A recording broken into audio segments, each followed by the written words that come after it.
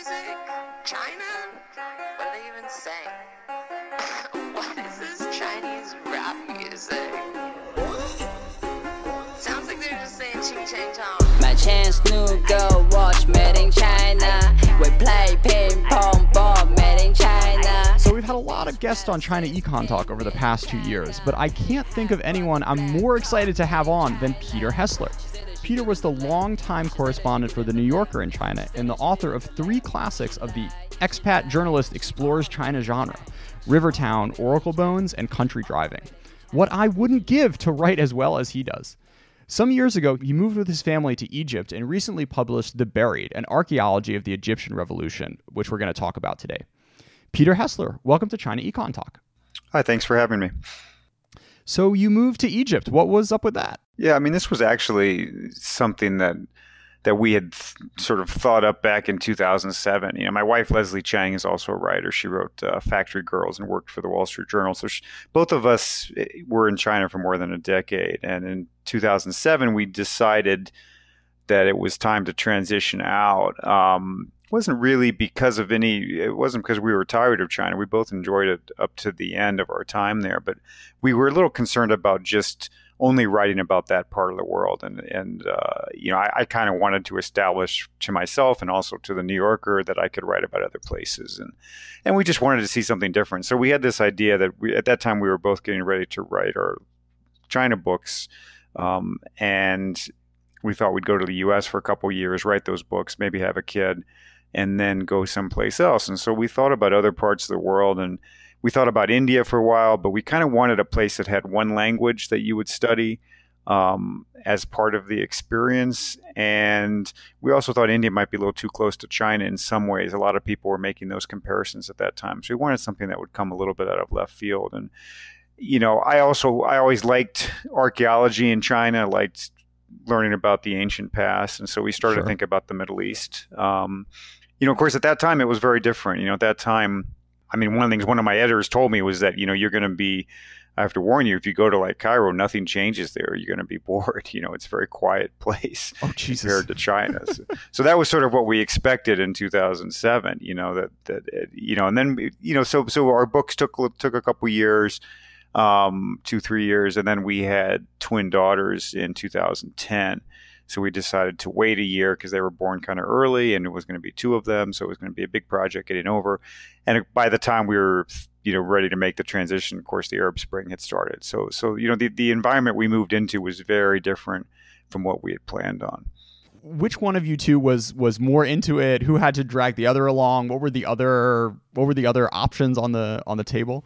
Yeah, or was it a joint decision? Well, the other option was Damascus, to be honest. Oh, so you know, and originally, I mean, that was really kind of what we were thinking. You know, we had some friends who had lived there, and people were really enthusiastic about it. Oh, it's kind of a cool place and a good place to, you know, because to study Arabic, there's certain places where it's better to do it. And Cairo was one of those places, and, you know, Damascus was also seen as one of those places. So that was sort of, we were actually kind of leaning toward Damascus. Of course, by the time the Arab Spring began very quickly, that was off the table. Not so much because of violence. Initially, actually, Syria was not so violent, but it was just that you couldn't get in there as an American journalist. So pretty soon it was clear that our option was either Egypt or possibly Jordan, but Jordan's is not really so interesting. So yeah, you know, but in terms of the dynamic between us, I mean, it was very equal. There wasn't one of us that was pushing and one of us that was resisting. You know, I mean, you know, it's kind of crazy when we look back on it. We can't believe it because, I mean, we moved there with 2 17-month-olds to Egypt, you know, during the first year of the Arab Spring, and neither of us had actually ever been to Egypt before or the Middle East, you know, so it was really sort of insane. We just bought a plane ticket and carried as much stuff as we could and came over there with these 2 babies. So you're making me feel like a total loser because I graduated college in 2013 and in May had a job lined up at AUC to work at a magazine there, and the Cairo Affairs, I think. And I was all excited. And then that summer was when Sisi came back and took power and was shooting everyone in the streets. The coup and the massacre. And Yeah, no, that was a rough time. My parents were very subtle about it, but they would send me more and more articles, and then at some point I sort of pulled the plug myself. But you guys stuck through it and made it another 3-4 years. Yeah, I mean, I don't know if we would have moved in there if it had been right in the wake of that massacre. I mean, we moved in 2011. There had been the initial revolution in February. We moved in October of that year, and things had been relatively quiet. It was unclear that it was going to be as violent as it turned out to be. So maybe if we had known what we were getting into, we wouldn't have done it. But it was a real challenge, and this was an ongoing conversation. I mean, that summer you're talking about in 2013. We were there during the coup, where I'd always thought I'd move my family out for something like that. But the way these things kind of develop, it kind of sneaks up on you. And by the time you can see that it's going to happen, it's sort of too late to get your family out, Yeah. So we ended up, I describe in the book, there's the morning of the day that we know we know there's going to be a coup. We know the president is going to be removed that day by the army. Everybody knows at this point, but you don't know how it's gonna come down.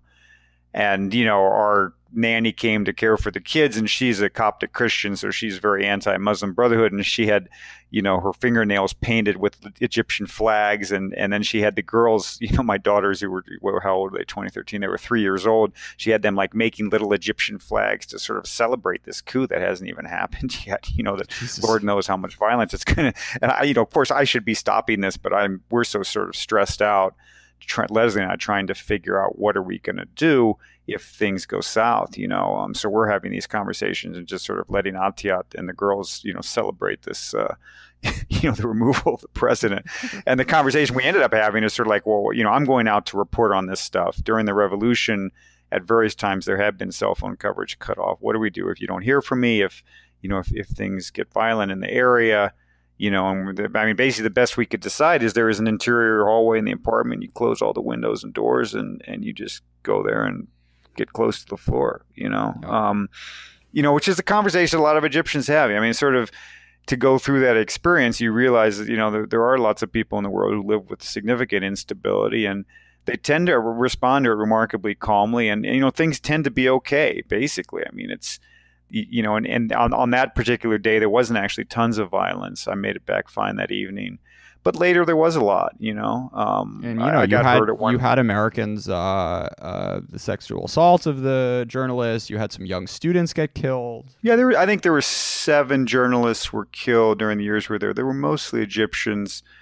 It was. I broke a couple bones in my foot at one of these protests where they just started kind of shooting indiscriminately, and everybody ran like crazy, and you're falling over things, and I somehow misstepped and broke my foot. There was a lot, there were a lot of this, and by the end, that was definitely in 2016 when we moved out. That was one of the reasons we felt like we were pushing our luck, and that the crackdown was so intense at that point, and they had just killed this graduate student Giulia Regini, who had been doing research there, who was killed for nobody really knows why. All those things were very sobering. So speaking of sobering, today is June 5th, 2019, 30 years and a day after Tiananmen Square. I'm curious if this isn't something you necessarily addressed in the book, but any kind of reflections of how your experience in Egypt maybe frames or recontextualizes what happened in Beijing 30 years ago?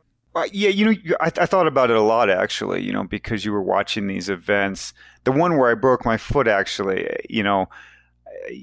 this was in 2014. This was on the anniversary of the original, Tahrir uprising on January 25th. And every year to mark the anniversary, there'd be some kind of demonstration or meeting. And that year, the government put it down very violently. And so I was out on A Square. This wasn't Tahrir because you couldn't even go to Tahrir at that point with this kind of protest. But there was sort of a small protest at another nearby square, and the police just started shooting indiscriminately after about 5 minutes of totally peaceful demonstrating by, not a large crowd of people. And, there was no warning given. There was no clear the square. You have 5 minutes. There weren't even clear warning shots. People were getting shot. Since something like 60 people died in Cairo that day. And after fleeing, I finally kind of took shelter in a neighboring. I just met some guys who let me hang out in their garden until the police had finished rounding everybody up. And they were very frustrated. And why does this keep happening? And they were asking me about, because when I told them I'd lived in China, they were asking me, and I was just, I told them, I was like, in China, at least they would give people a warning. I mean, in Tiananmen, they did not, right? I mean, this was part of the tragedy of Tiananmen. The awful thing was the terrible police work, and if you are going to decide that you're going to declare martial law and clear the square, you should negotiate with people, you should give them a chance to leave, you should provide safe exits, and in many places they didn't do that. But after that, the Chinese did handle these things very differently, and they did train police and crowd control, which is, a very, this is not something to give them a lot of credit for, because of course there was a terrible crackdown. But in Egypt, you sort of saw how much worse it could be if they keep doing this, if they just keep, because we did this for years and years in Cairo, there would be just these large body counts, and it was totally unnecessary, and really tragic. So, I thought about that, just sort of the lack of professionalism, the lack of organization, the lack of system in Egypt, is really damaging. And you could see the way that it hurt people. I think it just damages a society to have these rituals of public violence again and again. I mean, we saw in China this happened in 1918, and people talk about how people have forgotten that. But, people in Beijing remember it. And when I was living in Beijing, people would bring it up periodically. And it had certainly traumatized them. It had disturbed them. It's a terrible thing to have happen in your capital. And in Cairo, we were doing this again and again. And, it was very frustrating and very dispiriting to experience that. I think the other thing that I often thought about is how hard it is to have a revolution, and thinking about other ways in which, the Tiananmen movement could have played out. What would have happened if the students had, to some degree, won, and if there had been, some leaders or group of leaders who had decided that they needed a change. I mean, it may very well have had ended up what happened in Egypt, which is that it's a classic pattern where, some arm of the military uses the students to take power, and then you end up with a military regime. I mean, you're still very many steps away from change. When you have all these people on the street, you're calling for the overthrow of a leader. Even if that leader is overthrown, as he was in the case of Hosni Mubarak, you've got a long way to go. And that was another thing that happened in Egypt that was very sobering, is to sort of watch how hard this is. And when you don't have institutions prepared, if you have no political groups, you don't have real parties. So who takes over? Other than the military, what do you have? In Egypt, they even had, groups like the Muslim Brotherhood, and there were some small parties that had been allowed to, to form under Mubarak, but it wasn't enough, So it made me very sober also about how hard it would be to have this kind of, ground up change in a place like China, where you don't have this sort of civil society, you don't have other alternative political organizations. If you do happen to overthrow the government, who steps in? Yeah, it's a really interesting thing to think about, because, even if, say, the Communist Party gets overthrown, because there's no other structures, this is what people, and this is whoever comes next is going to ape whatever they saw before. And I think, you saw this a little bit in 1989, where, like, you have all these organizations and there's all this infighting within the students because this is what they've grown up with, and this is the model that they've seen. Exactly. And it's the tragedy of it, the tragedy of an undemocratic society where you are not preparing people for self-governance. And so it becomes circular. Because they are not prepared for self-governance, they nearly want nor can enact self-governance, and so it's really hard to step out of that. And this is why most revolutions in the end are coups, which is what we have in Egypt. I mean, I think, I use the word revolution this in my book, but I do question it repeatedly. And really, in the end, what happened in Egypt is more like a series of coups rather than a true revolution. There's not many revolutions in history. They usually turn out to be something else. And the one in Tiananmen Square, if it had followed through, and if, say, Deng Xiaoping had stepped down, the odds are the military would have come in. So you really, it's something that's very important to think about is, how do you prepare a society for real change? It's an incredibly difficult proposition. Maybe stepping back a little bit and talking a little more in general terms about how this China frame of reference influenced you. We just spoke about this, the idea of these two revolutions you not necessarily saw in parallel, but kind of saw through the lens as opposed to maybe an American showing up and thinking, oh, this is 1776, and look what Jeffersonian Democrats we have here.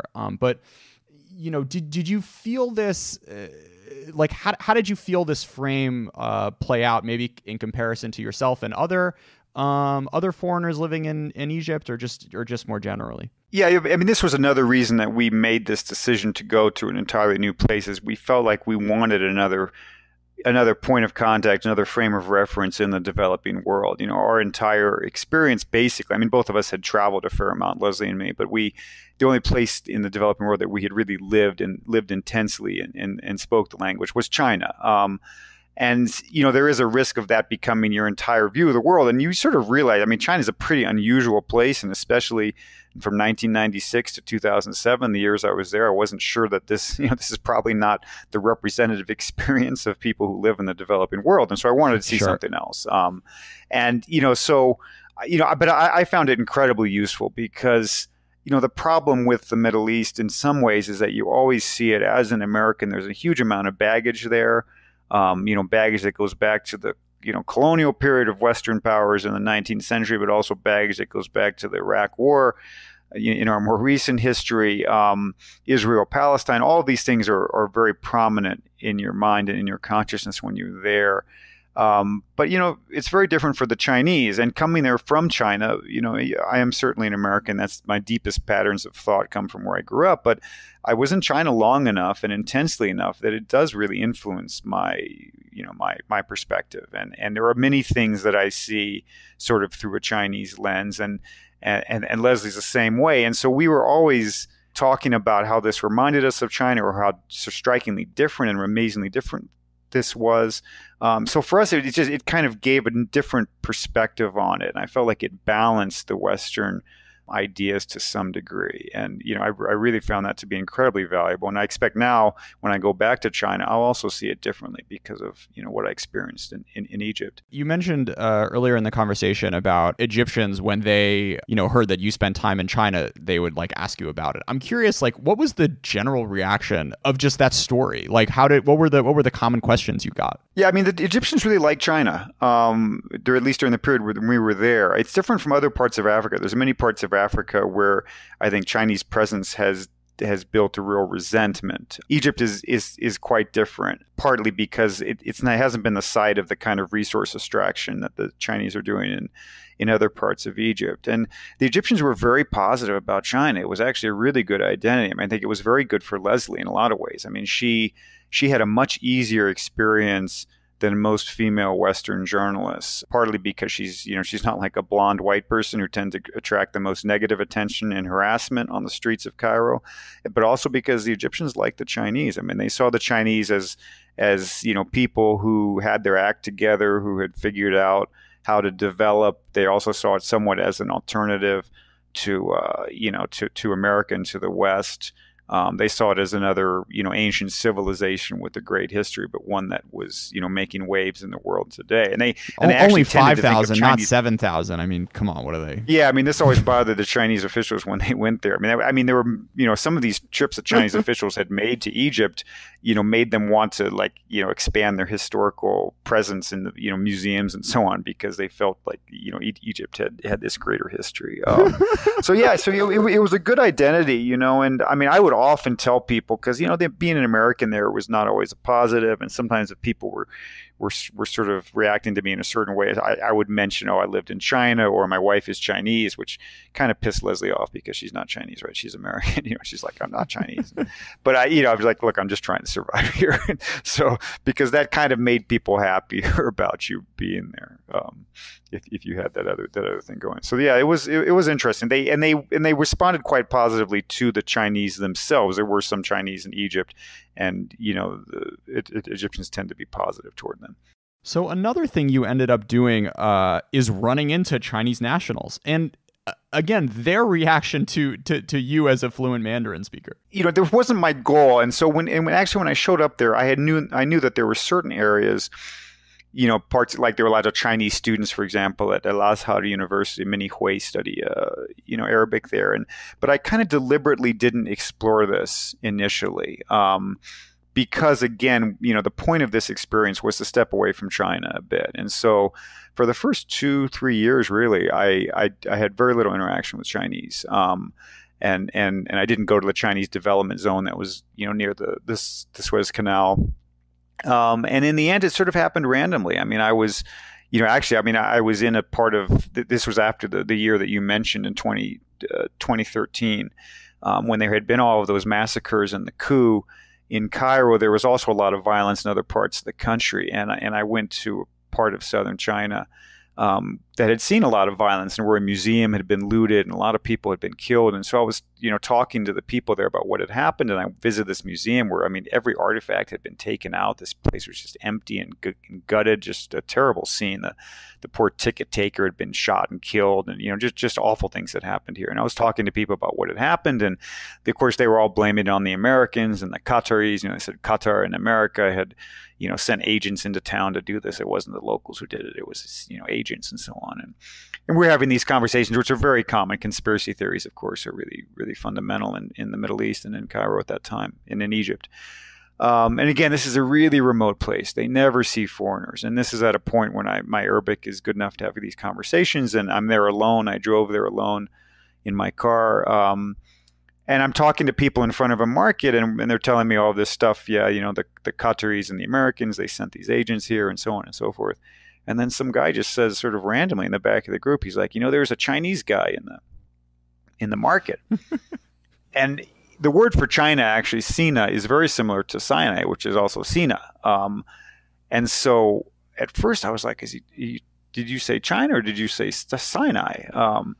And he's like, no, China. There's a Chinese guy in the market. And they had no idea I had anything to do with China, of course. I'm just an American guy there speaking Arabic. I told them I was a journalist, came in from Cairo. This is my car. And I was like, really? Can you take me to him? And so he said, sure. So a whole bunch of these guys take me through this market, which is like these kind of outdoor markets they have in sort of poor parts of Egypt, which is like a warren of little shops and people selling really cheap clothing and cheap houseware and, things like this. And we come to the very back of this place, and sure enough, there's this little Chinese guy, in the back of this market, sitting in a stall by himself, selling women's lingerie. And I was just like, of course, I started talking to him in Chinese, and just like, what the hell are you doing here? How did you get here? Being Chinese, Chinese are just like, they're kind of calm people, right? They don't get freaked out. And it's like, so speaking Chinese to this dude, and you got to figure somebody who ends up in southern Egypt alone selling women's lingerie in the middle of a revolution has got to, he's got to have particularly low blood pressure. He just took it all in stride. I start talking to him in Chinese. He's like, go with this? Sure. And he's answering my questions as if this is a natural event for him as well. And I'm like, what are you doing here? And he's like, well, he's a regular on the talk circuit. Yeah. Yeah. And I said, well, how'd you get here? He's like, well, my cousin was working in Minya, which is a town that's downstream, also in Upper Egypt in the south. And I was like, well, how did he get there? He's like, well, he knew somebody else who was selling stuff. I was like, so what's your cousin selling? He's like, oh, he's selling the same thing as me, women's underwear. And then I started to realize, talking to him, that he knew lots of these people who were selling this product. And so after that, I started searching for these guys. And this was the right time to start to explore the Chinese in Egypt, because I had been in Egypt long enough that I, had established other points of investigation. And this, of course, was just really interesting to me. What are these guys doing here? How did they get here? What does this mean? And so I started, sort of traveling around the South, finding Chinese people, all of whom were selling lingerie. It was the only thing they were selling. And there's basically no foreigners in these towns. And they had minimal Arabic. This guy was in this place where, as I mentioned, they looted the museum across the street from where he was. They burned down a government building across the street. They burned down a Coptic church. I think there were 8 people had died in that incident. And this is, months later, and he had only he had arrived after that, shortly after it, but he had only the vaguest idea that something had happened. I was like, do you know what happened across the street from you? He's like, oh, I heard there were some problems, and they attacked the museum, but he didn't know that this many people had died. I mean, they were really sort of blissfully unaware of the situation that they were walking into. So a little bit of background about the Chinese and lingerie. Yeah, I mean, this was what I was trying to figure out. How did you get here? What are you doing? How did you figure this out?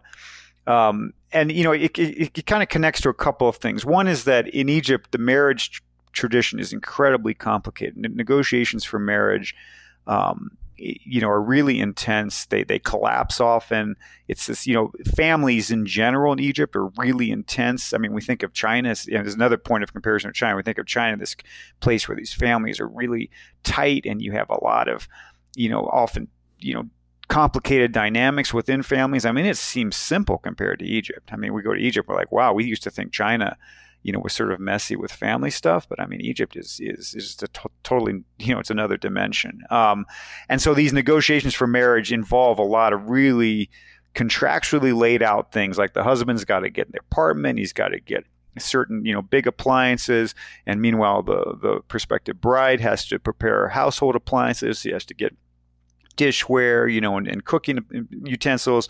All this is laid out in contracts. And she also has to acquire a certain amount of clothing kind of as her dowry. And part of this is lingerie, and it's huge amounts of this. They buy just crazy amounts of this stuff to show that they're ready to get married. And again, this is a place where women, especially in the South, they will wear, these all, they cover themselves pretty much entirely. And so they have to have like kind of a different wardrobe for home, because they wear more functional clothes when they're inside the home, when other strange men can't see them.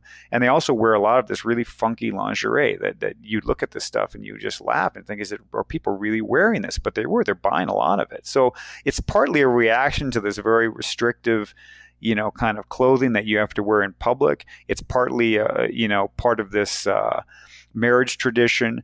And then the reason the Chinese fit into this is that they're outsiders. They're the ultimate outsiders. Their Arabic is bad. They're totally incurious. Most of these Chinese were from Zhejiang province. They were the classic Wenzhou Ren, the people that just do business. They don't care about anything else. Just show me the money.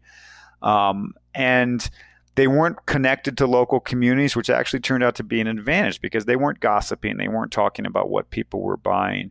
And they put the customers sort of at ease. And again, gender had a big part in this, because in Upper Egypt in the south, in these very remote and very conservative areas, women almost never work, and they can't really run a business. So an Egyptian woman can't run this business, which means who's selling lingerie to the locals? It's local men.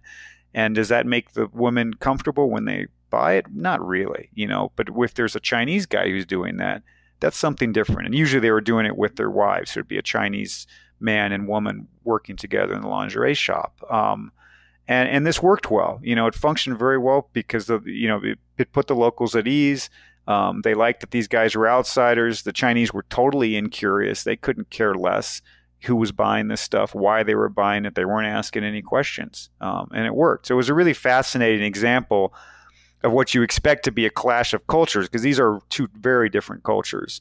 But in this case, it really functioned just perfectly, and they kind of liked each other's differences. The Chinese would sort of say, they'd kind of criticize the Egyptians. Well, they're lazy, they don't work very hard. But they also would talk about the positive things. And they said, there's one thing Chinese said over and over again. If you're in Egypt, if I'm driving my car and I break down on the road, the first person who passes will stop and help. That would never happen in China. And they all said this, and it was totally true. In Egypt, there is this tradition of helping strangers, there's a certain sense of community that people don't have in China. And the Chinese appreciated that. And on the other end, the Egyptians, when they talked about the Chinese, they said that guy, him and his wife, they work really hard. They're very honest, they're very direct. And so they admired them as well. So it was sort of a neat example of a clash of cultures that turned out where, people saw the positives in each other rather than the negatives. So another thing you do talk about, aside from the positive reflections that these Chinese in Egypt had on the Egyptians, they also had a few pretty incisive criticisms of what was holding Egyptian society back. Maybe if you want to talk about the kind of factory arc, I thought the contrast between the women that your wife portrayed in Factory Girls and the situation that went on in Chinese who created factories in Egypt was a really fascinating contrast. Yeah, they would all talk about the gender. I think it's like 23% of Egyptian women work outside the home. It's very low, even by the standards of the Middle East. The rates of female employment are low.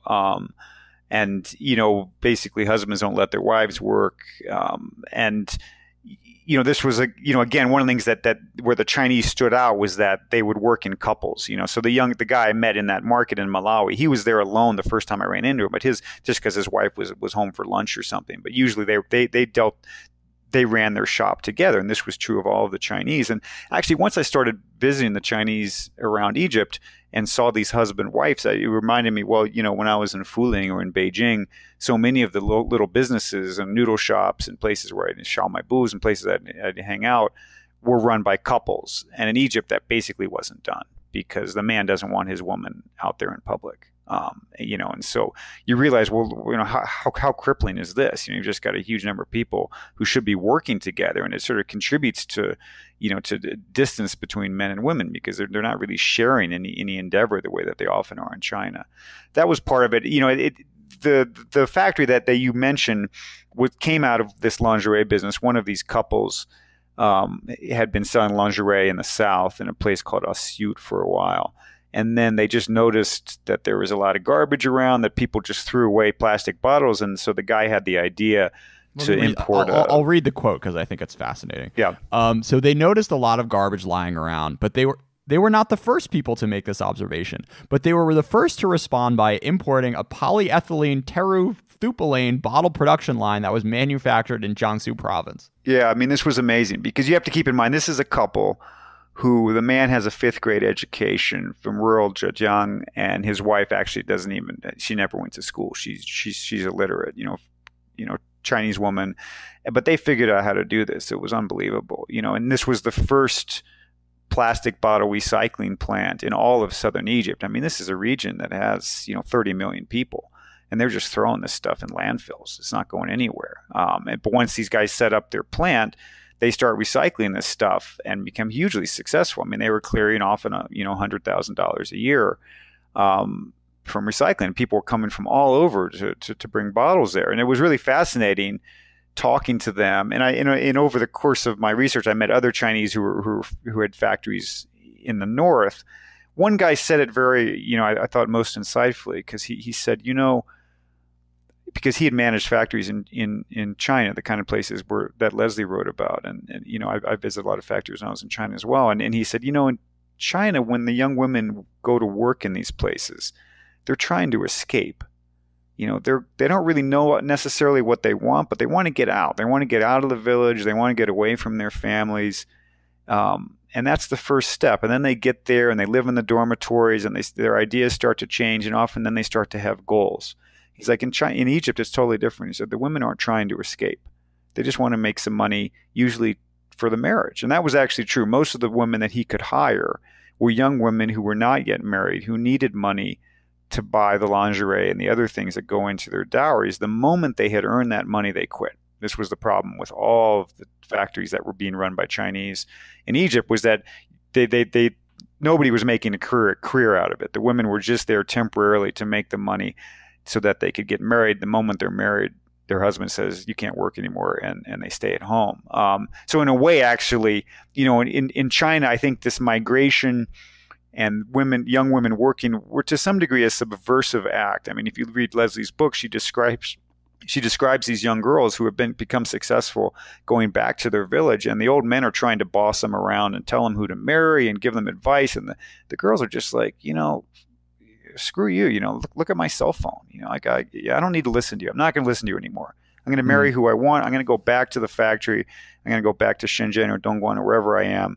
And this is my new life. I don't have to listen to you anymore. That was incredibly powerful, moments for these people. And that would not happen in Egypt, because what happens is, their goal is actually not to subvert the social system. It's to enter it, So they make enough money so they can go back, get married, and become part of this, this system. And the Chinese were very astute in this because they were observing it on the ground. I mean, they were seeing how their workers interacted with their families in Egypt, So to me, it was part of what was missing in Egypt and part of what was missing from the revolution. I mean, I feel like it's always somewhat arbitrary what we call a revolution.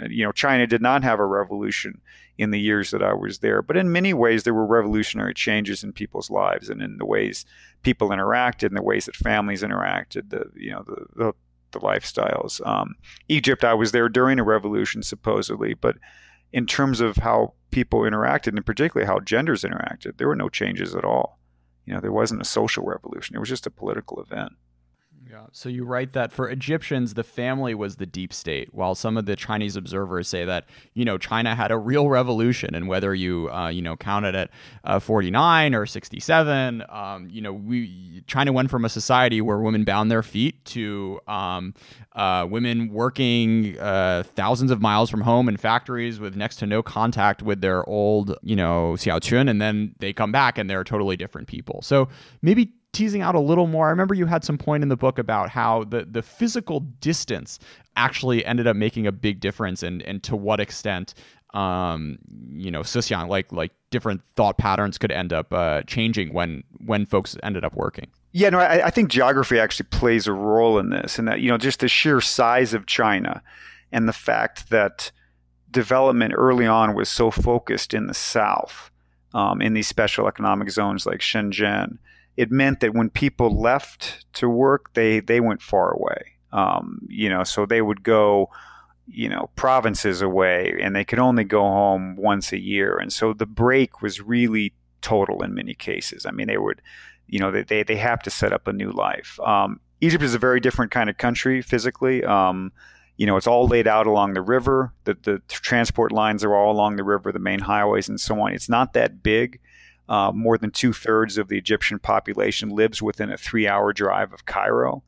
Cairo is a dominant city in a way that Beijing is not. You've got 17 million in Cairo out of 90 million. It's a large percentage of the population, and many of the other people are within 3 hours of that city. So it's very easy to go back and forth. So they don't break these connections to the village as easily.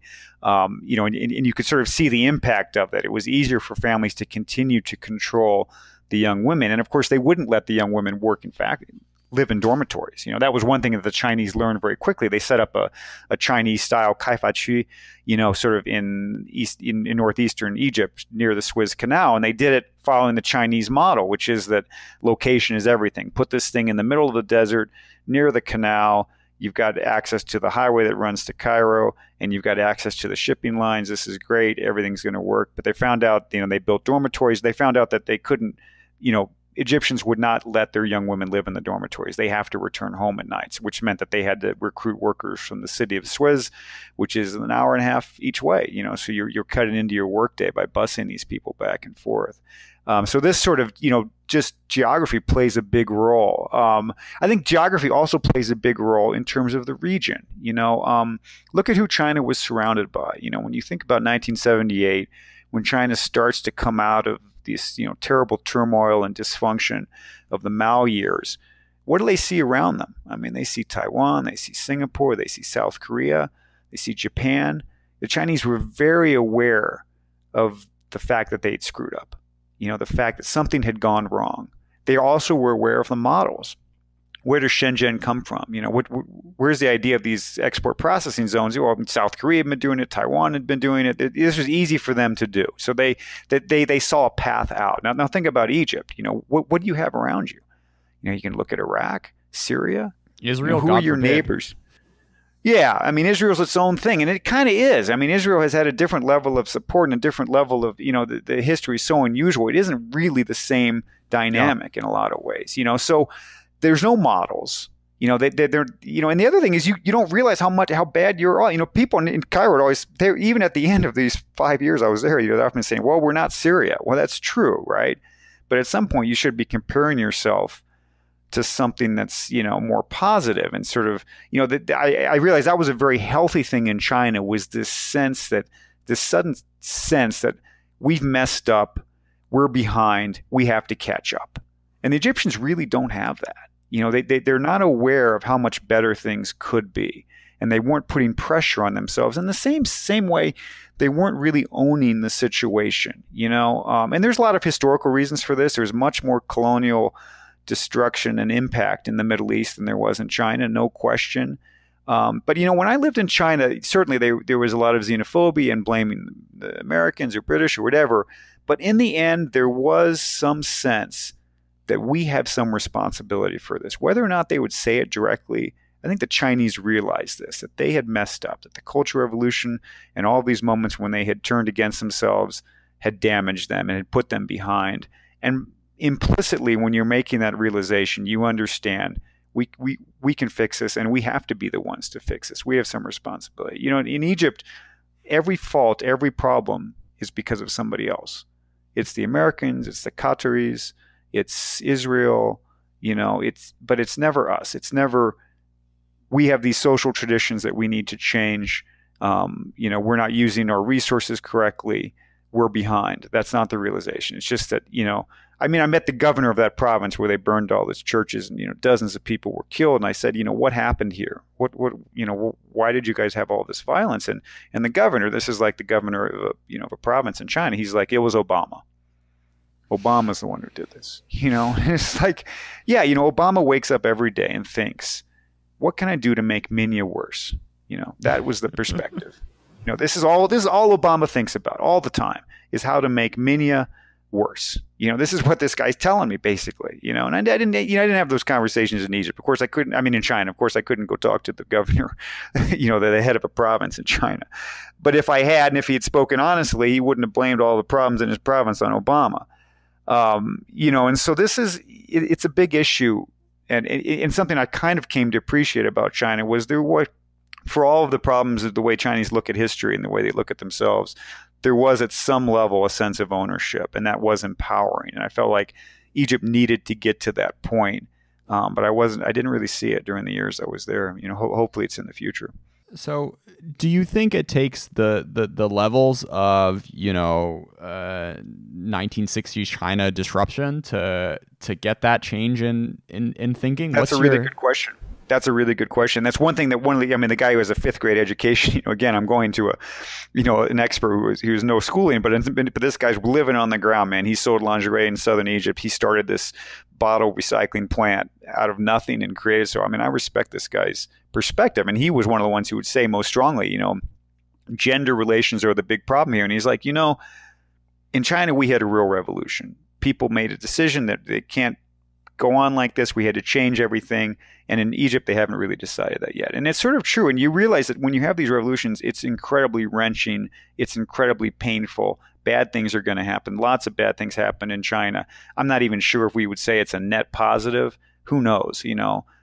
That's an accounting that remains to be seen. But there's no denying that this was a major, major change to the society, shook things up. And nothing like that had happened in Egypt. And Egypt gets supported. Basically the way things work in Egypt is it's there's a lot of subsidies, from the Gulf states or subsidies from the United States. The U.S. gives $1.5 billion in aid, mostly military, but also, social aid to Egypt every year. And all this sort of allows the place to kind of continue to function at a very low level.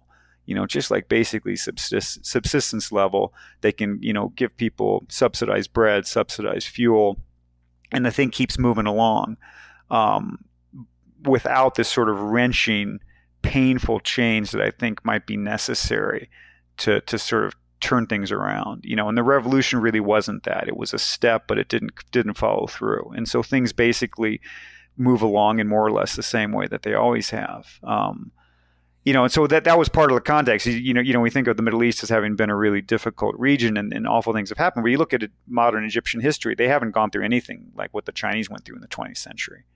And maybe partly as a result, they haven't fundamentally changed their society. So I just spent 2 years at a master's program in China and China studies, and doing it, I watched a lot of iQIYI, but didn't necessarily gain too many hard skills. Had I only known that at the University of San Francisco's new masterate in applied economics, I could have learned something to actually make me super employable. R, SQL, machine learning, all that good stuff you actually see on job listings in Silicon Valley and Zhongguancun, not necessarily have you watched all of Juan Lasong.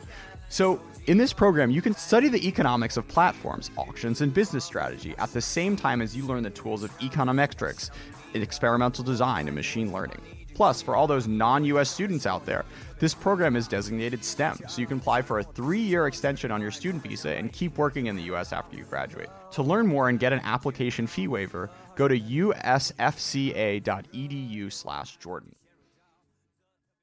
So, if we're thinking about what the four olds of Egypt would be, religion would certainly probably be number 1, 2, and 3. The impact of just kind of maybe the role of Islam in society, how it sort of plays into these things, and maybe how not having that religious tradition impacted or didn't impact it versus China. Yeah, I mentioned in the book at one point that this sort of the Chinese foot binding, which was this fetishistic thing with women that was very sexualized and strange, and of course disfiguring, is almost an equivalent to the female circumcision, what we would call female genital mutilation in Egypt, which 90% of Egyptian women have had this terrible surgery, when they're children.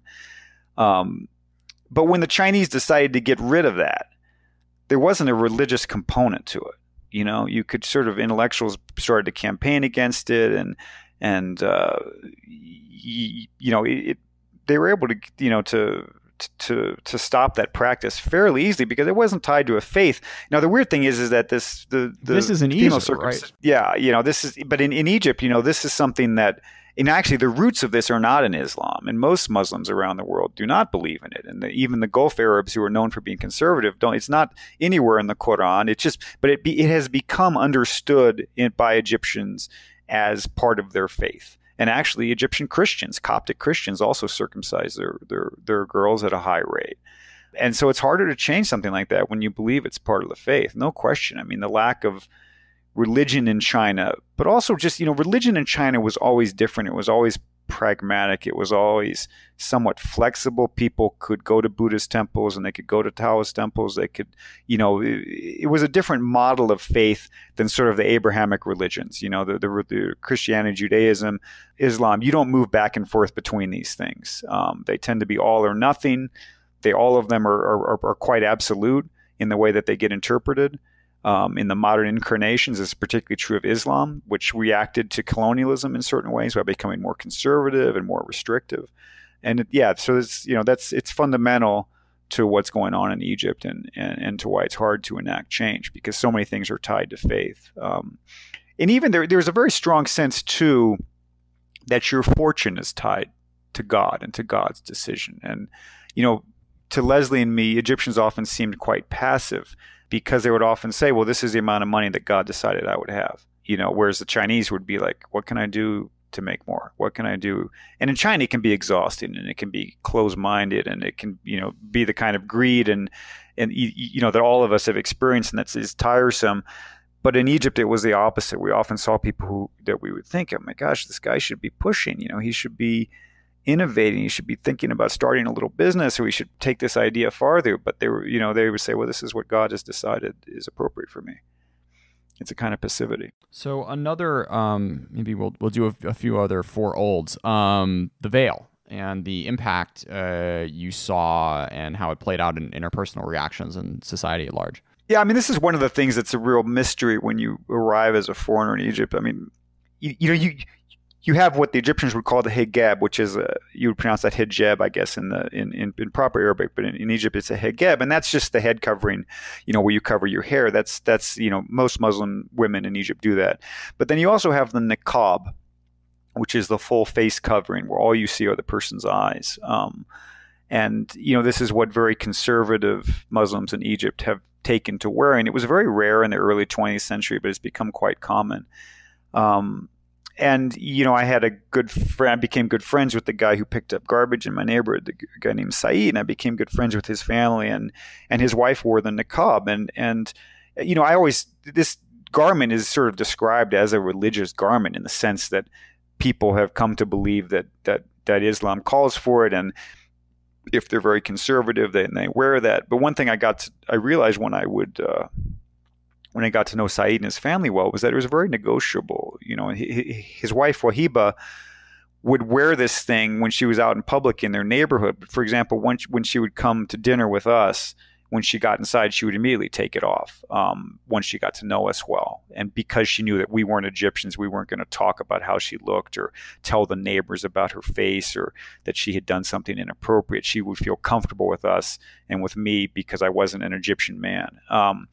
And so you realize that this thing is actually negotiable, and it's actually a social, basically a social, the dynamic has more to do with society really than it has to do with faith. It's not something she believes God is telling her to do. It's something that her male neighbors are telling her to do. And it's also just incredibly disruptive. I mean, one of the first things Les and I realized is the first time she took that thing off, it was so much easier to communicate with her. Of course, our Arabic is not fluent, and we're relying a lot on, facial expressions help a lot. When you kind of don't realize that until you've had conversations with somebody whose face is blocked. Sure. And so it does have an impact on society.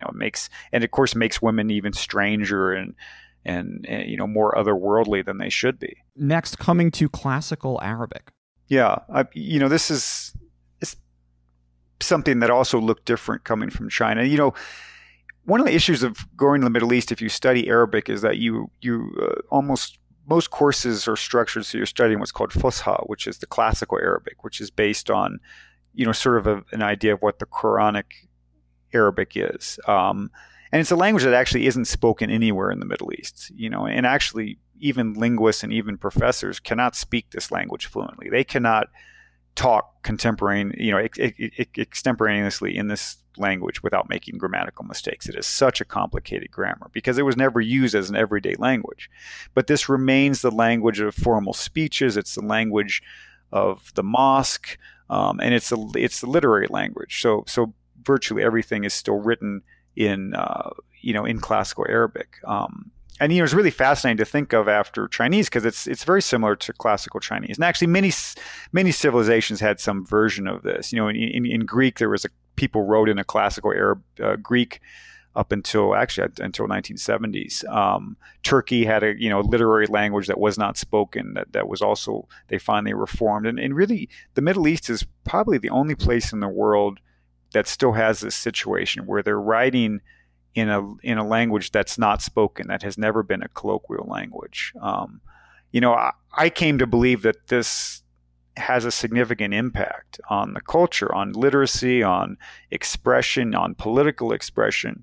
This is not a popular idea in Middle Eastern studies. It's seen as very colonial because when Westerners were coming to Egypt in the 19th century, they sometimes pushed for reform of this sort, and people in the Middle East saw this as Western pressure trying to change our traditions. So quite different outcome than the Chinese, who of course reformed this in the Baihua movement, and eventually. Mao almost went to all pinyin, right? I mean, this is something that right about this in Oracle in China owned. Yeah, but in China, they even thought about getting rid of the writing system. They didn't do that, but they did, before the communists came to power, even, during the early 1900s, they stopped writing in classical Chinese and had people write in the colloquial. In every society where this happens, it has a big impact on expression. It has a big impact on literacy. And why would that be surprising? You're obviously going to write, more naturally in the language that you speak. And otherwise, you're kind of writing in a foreign language, and it's very awkward. And you have to be highly educated to do that. And I think this kind of thing has a big impact, but it's not really discussed in the Middle East. And I think it's one of the things that probably scholars of the Middle East would be critical of my book for. But to me, this is like, I don't see why Egypt would be any different. If every other part of the world has had changes once you move to a colloquial form of the written language, why would they be any different? You have but again, it's all wrapped up in the history of colonialism and the reactions to colonialism, which has traumatized this region to a much higher degree than anything China ever experienced. Yeah, this very illustrative story you have about this this activist who, once he starts getting, he's like an adult, but once he starts, feeling like he, has something to say, he has to like put all this on pause and learn grammar and learn vocab. Exactly. Which is just a friction point to be taken seriously if you're not someone who's kind of grown up around this really almost archaic language. Yeah, and it's, you could see it play out in people. I mean, 1/4 of Egyptians are illiterate, and of course, much of the problem is a bad education system that's been underfunded and poorly structured. But I do think that the language itself probably plays some role. I give the example of Saeed, my friend who was the garbage man in our neighborhood. He was highly intelligent, but he was illiterate. He'd never gone to school for a day because his family was so poor. He had worked since he was like 6 years old. And when I knew him, he couldn't read basically at all. And so his wife when they would fight, his wife would send him text messages, because if he gets a text message on his phone, and he'd just gotten phones that started to use texting, and so he would get this message, and he'd have to go to somebody in the neighborhood to have them read it to him, and they would say, you idiot, you did this. She'd be criticizing him, and it's like it sort of serves two purposes. She could send him a message, and she also kind of embarrasses him, and it was sort of awful to see how his illiteracy could be used against him. But one thing that was fascinating is by the time we left in 2016. He had become sort of semi-literate. I mean, he could handle these texting functions on his own. And the reason is, when people text, they actually do it in colloquial Egyptian Arabic. They don't do it in Fusha. So there's just an example. It's not like he's going to class or something, but just because they're writing in the form that he speaks, he can do it. Whereas a couple times he'd enrolled in classes for Fusha, and he'd never gotten very far because it was just too intimidating for him. So, it's obvious that this is going to have an impact. It's just like, in China, if somebody is moderately educated, they can at least express their thoughts directly without having to go to classical Chinese the way they would have, 150 years ago. So I guess coming back to the 7,000 versus 5,000 years of history, it almost seems like Egypt gets another point in this regard. Yeah, certainly the history is longer, but one really important thing to think about, two things to think about. First of all, Egypt has, you have the Old Kingdom, the Middle Kingdom, and the New Kingdom. This is how the past is divided, and there's dynasties, like the 18th dynasty is in the New Kingdom, and the 4th dynasty builds the pyramids and so on. I mean, all these things have been laid out, just like in China. We've got the Ming and the Song and the Tang and so on. But one thing that you realize when you start to study Egyptian history is that all of those dynasties and names were not that they didn't call themselves that. This was all sort of named later in the 19th century, and some of it was done under the Greeks, but a lot of it was done in the 19th century by foreigners. So there was first the Greeks who set up this idea of different numbered dynasties, and then the Western foreigners historians set up this idea of the Old Kingdom, the Middle Kingdom, the New Kingdom.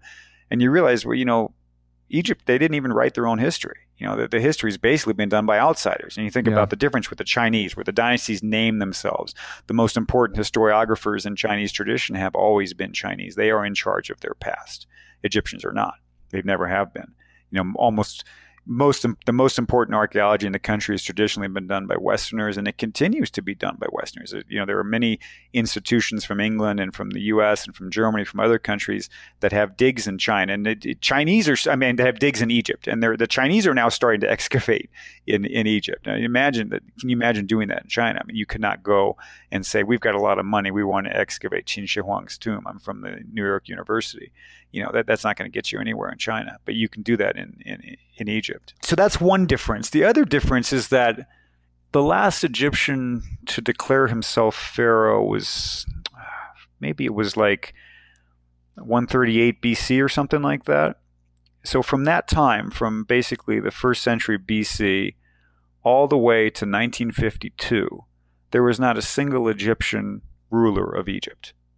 You have the Greeks, you have the Romans, Persians came in, you have the Ottomans, you've got, eventually you get to the British, you've got the Arabs. I mean, it's just all this wave Napoleon, after wave. Let's not forget. Yeah, wave after wave of foreigners coming in and running the country one way or another. So think about what that does to a civilization. China would talk about the damage that it suffered under the Opium Wars. I mean, that's incredibly minor compared to what happened in Egypt. Imagine if you had not a single Chinese person ruling the country from the Han until Mao, and that's basically what you've got in Egypt. And so again, when I talk about the Egyptians not owning the problem and not feeling empowered, obviously this has a big impact, We have to think about the history. That's one reason why I write a lot about history in this book. I think you can't understand the place without it, which was also true in China, of course. The National Museum on Tiananmen versus the Egyptian National Museum. I feel like you could squeeze out a great essay on that. Yeah, no, these institutions would look very different, after having been in Egypt. I mean, it's just, the Egyptian relationship with their past is a bit more schizophrenic, in the sense that they're certainly proud of their pharaonic past, but there's a gap. It's not seen as continuous. They are not writing in the hieroglyphs. The hieroglyphs were forgotten for 2,000 years or whatever. I mean, people couldn't remember how to read those things. It's not the same as Chinese characters, which create this sort of unbroken line in the Chinese imagination. The introduction of Islam, the invasion of the Arabs in the 8th century, this is a huge break in the Egyptian past, and it creates an entirely new thing. And Egyptians connect themselves much more strongly to the Arabs than they do to the pharaonic Egyptians. And actually, when you go to digs, it's quite amazing that because they're excavating these ancient tombs, you cannot excavate any Islamic era grave in Egypt that would be seen as you would never try to have local workers do that. And I talked with, I spent a lot of time, and one of the sites I described is Abydos, which is the first royal necropolis in Egypt, and has been used as a necropolis for 5,000 years. And they're always excavating these tombs. And I talked to the foreman, who was also from southern Egypt, of course, Islamic. And I was like, you guys wouldn't excavate that cemetery over there. It's an Islamic cemetery at the edge of the site. He's like, oh, of course not, of course not. He's like, but this doesn't bother you that you are excavating these guys' graves here? And he's like, no, because they're kuffar. They're kuffar, which means infidels.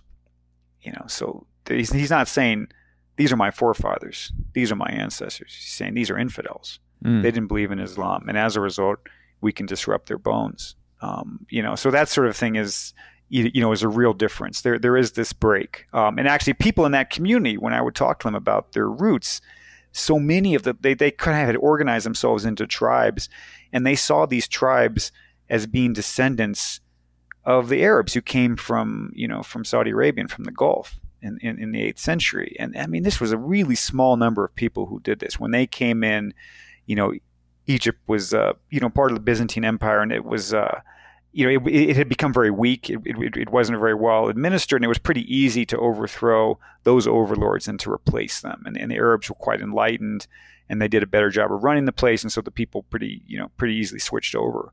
But there weren't a large number of Arabs who came in. It wasn't like they came in a massive invasion and totally changed the population. But the locals connected themselves with these people, and they said, we're descended from those Arabs, which is completely false.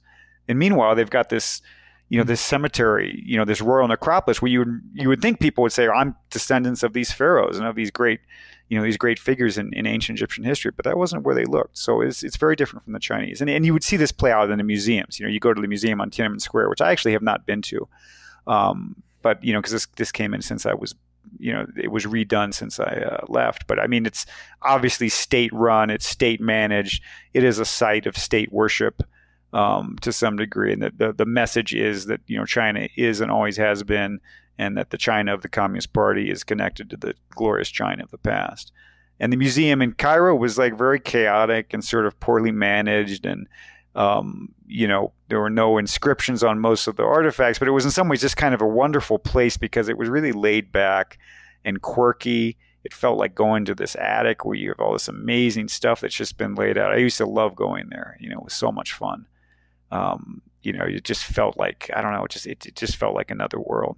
Coming back to this tribes idea, you have an episode in the book where you talk about a local election, which was sort of beside the point, but you ended up getting very invested in the different candidates. You also wrote about a local election in China many, many years ago. Curious if you could compare and contrast a little. Yeah, I mean, this again is something that looked quite different after looking at Egypt. Because one thing I wrote about in Country Driving, the dynamics of a village that was north of Beijing, which when I started going out there in around 2000, or was it 2001, 2002, was pretty remote. It took more, about 2.5 hours to get there. It was the end of a dirt road.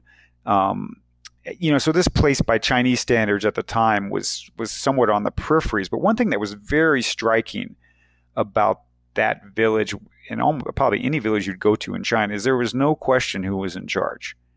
The Communist Party was in charge.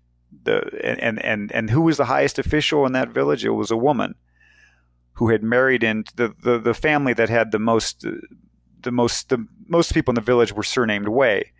And the party secretary, the highest official, was not from this family. She had married into this family, but she was an outsider. She had come from another village in the region. And to me, this is very striking, that this person is, first of all, a woman, and second of all, an outsider. And she's married to a Wei, but the Wei she was married to was not one of the powerful people in that clan. And this sort of reflects the fact that the party has really broken the clan structure. And this would be true in many villages you would visit in China. You have no question who's in charge. And why was she in charge? Well, you got to know her and you'd understand why. She was an incredibly powerful figure. I mean, she just was one of these people who had, just incredible political instinct. She had force of personality. And somehow the party had figured this out. They knew that this woman could do things and they put her in charge. It's not democracy by any means, but somehow this force of nature has risen to the top rather than the local clan figuring things out. Meanwhile, you go to Egypt, and I follow the election there, and you've got the National Democratic Party had run things under Mubarak, and then you had the Muslim Brotherhood, and then after that you have Sisi come. But meanwhile, in this village, they've been doing their own thing because they had elections periodically throughout the last 40 years. And the locals had kind of figured out their own version of parties, basically, based on families. And they would sort of fight it out amongst themselves. And nobody in central Cairo was powerful enough to really institute their own vision on places like this. It's a very weakly governed country. And so, this was a really striking contrast. Whereas in China, at the smallest level, you see the party still in charge. In Egypt, at the smallest level, the families were in charge. They were running the show. And what would the powers do? The NDP or the Muslim Brotherhood or the Sisi era government? They would let them fight it out, and then whoever won, they would sort of say, okay, they would kind of co-opt them in one way or another. But they didn't bother even trying to break these structures because they knew they couldn't do it. So that's why I say at some point in the book that the family in Egypt is sort of the deep state because it continues to run things at the village level, at the local level. It depends on families, clans, tribes. And in China, they had really broken that system to a large degree. So aside from the elections, you also have this little window into the way bureaucracy works in Egypt. And I want to read a quote because it's illustrative and also beautiful of this moment where the illiterate garbage man who's fighting with his literate wife, the wife gets the husband in trouble and he has to go pay some bribes to get it all figured out. So you're in this building with him, and you write that even the people who were too poor to pay bribes were useful.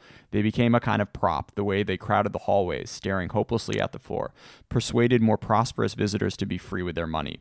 And so Said tossed off bill after bill, surrounded by a crowd of people who could afford to spend nothing but time.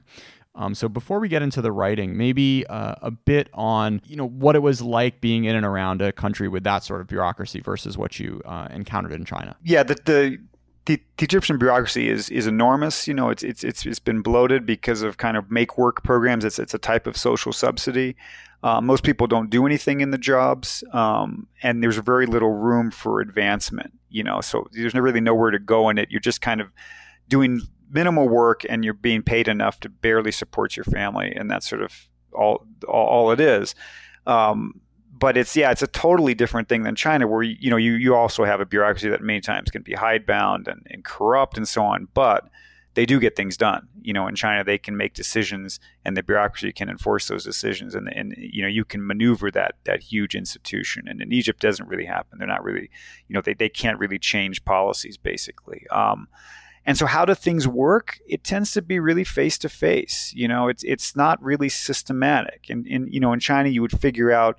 You have to go to this bureau or that bureau, and you've got to do this form. And, there's a process to something. In Egypt, it really is just meeting the right person in the right way. And I would do this as a journalist. I talked about it many times in the book. if I wanted to meet an official, I'm not going to bother trying to call the guy and trying to set up an appointment. I'm just going to go to his office and stand outside the door, because there's already like 20 people standing outside the door.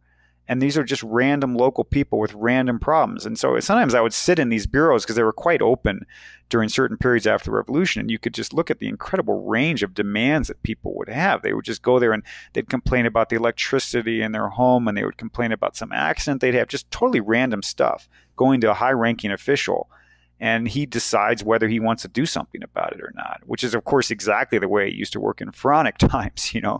It's really like a Game of Thrones scene where, like, you just have people rolling up into the throne room and, someone's got to deal with them, right? And I would do the same thing as a journalist. So I would just go to these places and, maybe the guy would talk to me. Just like, I mentioned earlier, talking to that governor of the, of Minya. I just showed up, waited along with everybody else, and I show up there. And once I'm in there, then the governor's like really happy to talk to me, and he tells me about Obama and how Obama's doing all this stuff. And think about how different that is in China. You're never going to, you cannot get into the government building to go talk to the provincial, the head of the province, for one, the party secretary. I mean, that's totally insane. And if you did for somehow end up in his office, he's not going to tell you anything, But in Egypt, you show up there and they would just talk, and because Egyptians love to talk and they're very good humored. They tell jokes and they tell you things they shouldn't tell you, So in that sense, it was easy as a journalist once you could get to people to get them talking. But yeah, huge difference. The function of the bureaucracy. In Egypt, the bureaucracy is there basically to support people. It's basically a form of social support. Whereas in China, that bureaucracy is there to enact the policies of the Communist Party. So I want to close with a few questions on writing. Would you mind walking through maybe first how you thought about and edited this particular scene of this portrait of your friend in the hallway, and maybe some more general reflections on what you think you do particularly well, advice you may have?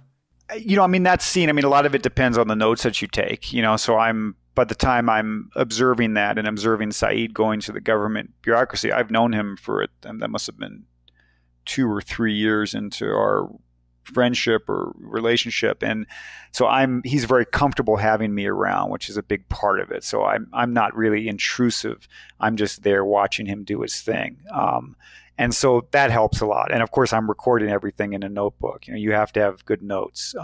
You can't tell how a scene plays out when you're observing it. You never know which details you're going to want to use. The key thing is just to have as many details as possible. So I'm writing everything down.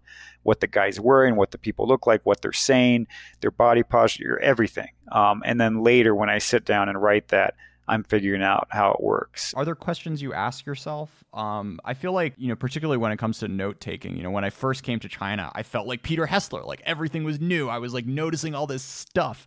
I've noticed the longer I've stayed here, but the better my Chinese got, like things seem to have become less notable. So are there any like tricks or cues you have to sort of keep your eyes peeled and stop things from becoming too familiar that they just don't get noted down anymore?